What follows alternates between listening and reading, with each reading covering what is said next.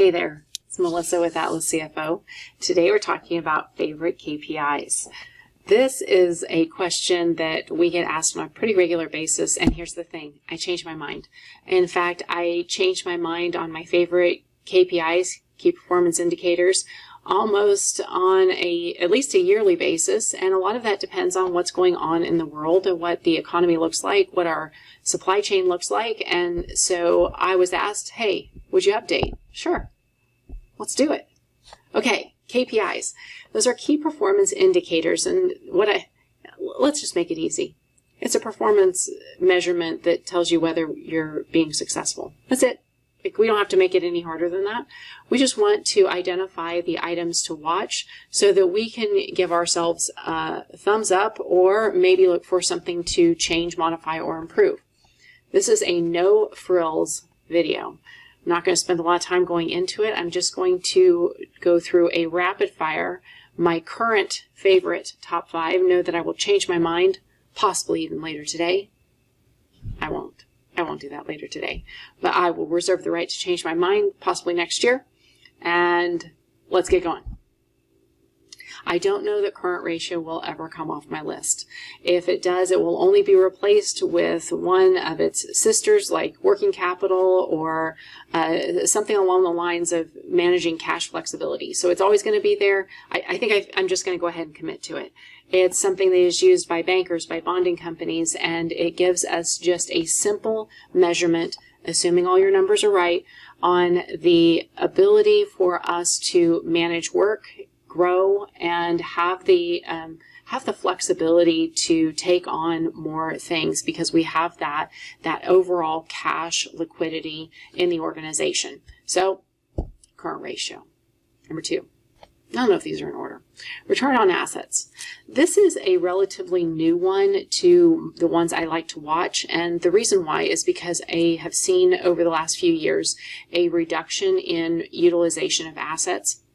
And I think it's very important for us to focus on getting a return on our assets. We took our hard-earned money, invested it into equipment or assets or something in our organization. It could even be software. And to see that we want a return on this investment. We invested in it, we deserve a return, and I'd like to track how we're doing on that. It also is an indicator of net income and also gives us a little bit of a glimpse into how lean we are. That's always good. Months of backlog. This is another one that's really stood the test of time.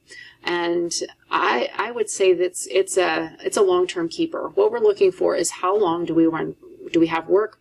How long until we run out of work? How much how much overhead is our work going to cover?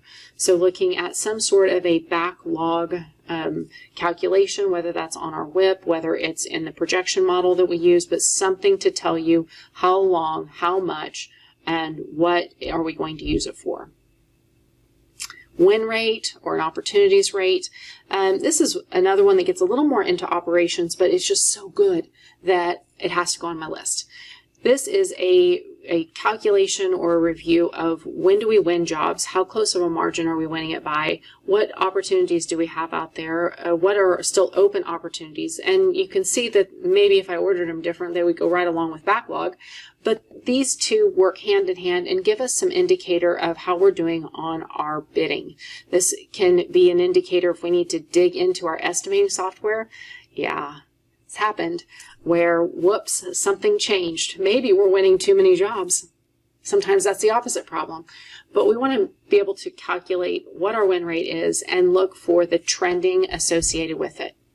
And finally, I'm going to pick gross profit. Now, gross profit and all of its derivatives, meaning it could be a gross profit per hour or maybe per type of work or division. Sometimes we kind of forget about it. I mean, I can't believe we would forget about gross profit, but it happens, or we take it for granted. And I have seen that a renewed focus on our gross profit gives us a renewed net income. So anything that involves gross profit, anywhere from comparing our estimates to looking at some per hour, some per project, anything that gives us a focus of how are we doing on our jobs. That's it. That's it. If you like this kind of information, head on over to our website and you can do your own scorecard with our Financial Metrics Mastery, or if you'd like to sign up for our email, that'd be great too. But building a scorecard is kind of fun. We just took the work out of it for you and gave you examples where you can just add, change, delete, and plug and play. Thanks for spending time with me. Hope to see you soon. Bye-bye.